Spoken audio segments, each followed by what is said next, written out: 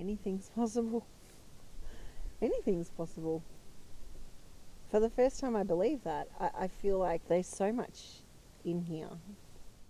Hey, it's David. Welcome back to the channel. In case you're new around here, I'm a sniper turned meditator and yogin, and I'm also the director of Kailash Ashram, a dedicated meditation and yoga retreat center out here in the Grampians.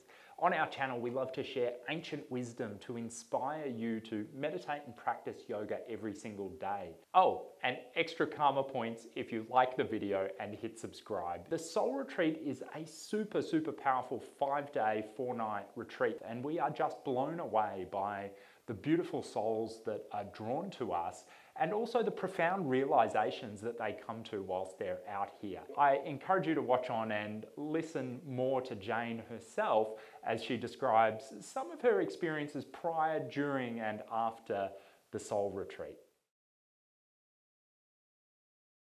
I feel peace. I feel space. I feel, now just sitting here with you, a little bit emotional. Relief. Yeah, relief's probably the biggest thing. It's like I haven't felt like this since I was a kid. And there's a little bit of sadness that I've spent all those years trying to be, or being, you know, like the conditioned self in life. Well, I'd been doing some work, and one of the things that I had been doing in particular was I decided to stop drinking because it was a big part of our social life, and it was the kind of like the last point of integrity for me.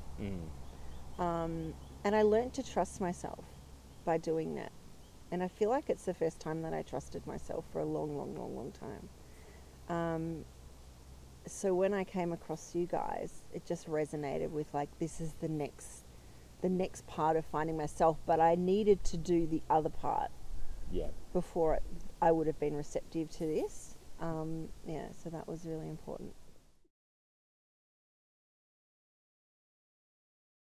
I do a lot of journaling and a lot of creative journaling, but mostly just journaling to get, because my mind was so busy. I've done self-development courses and all the things, read a lot, but what I know is that you can have all the knowledge in the world, but without practice and regular practice of anything and waking up every day, it just goes.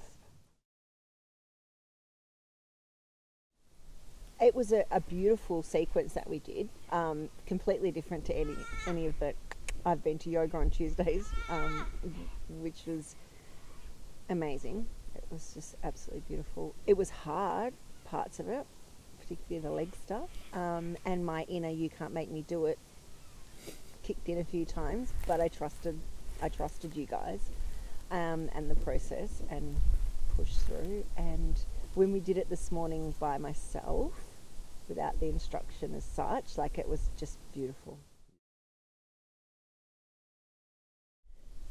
So one of the biggest things is to trust myself, to continue to do that, and to set up that space and time to do that. So that's a constant sort of battle, but as I said, I think by doing the process of giving up wine or whatever, it's sort of, I've learnt to trust myself that I'll continue to do that.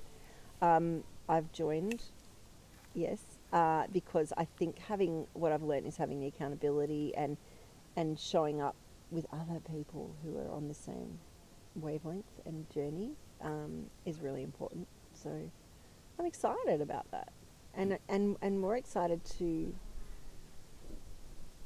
integrate it into my life.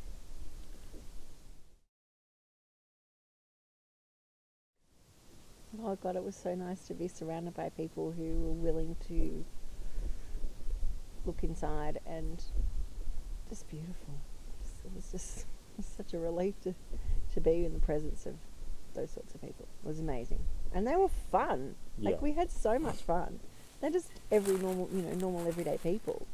Yeah. There Not the there was no glam woo-woos. yoga. No, Like, ooh, God, yeah, no. let me, yeah. Absolutely not. Yeah. And so diverse. Yeah. So diverse. But just, that was great. Yeah. Yeah, we were pretty lucky there. I was only saying this morning when I came out of meditation to look around and to not think of things as a threat, as in having been through bushfires and, looking and then the emu came across and, I mean, I live in the bush, but there is elements of it that is scary, but I feel like I've got a whole new appreciation for it. So I'm pretty excited to get back to So get that there. nature come out. Well, that's the thing, and that's what I've been trying to create space for, is to get my flow. So I feel a lot more confident in that now. Yeah. Just let go. See what happens. Doing the soul work, you find yourself. You feel like you find yourself, and I've been looking for that and doing a lot of things in life to find that. But I don't know, it just feels like the practices that I've learned and the things that we did just brought that home. Yeah. And it's a relief to know that she's still there. Yeah. Thank God, after all the bashing she's been getting. And there's a thank you. There's an internal thank you, like for saying, thank you for bringing me back. Well, I hope you enjoyed listening to Jane and hearing a little bit more about her story. These retreats just blow us away. We're always so deeply, deeply humbled to witness profound transformation and realization occur in normal people. You can check out a little bit more about the Soul Retreat in the description below.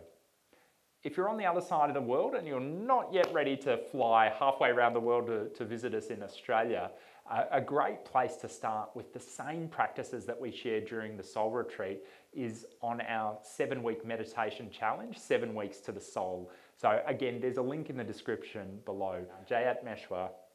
Bye.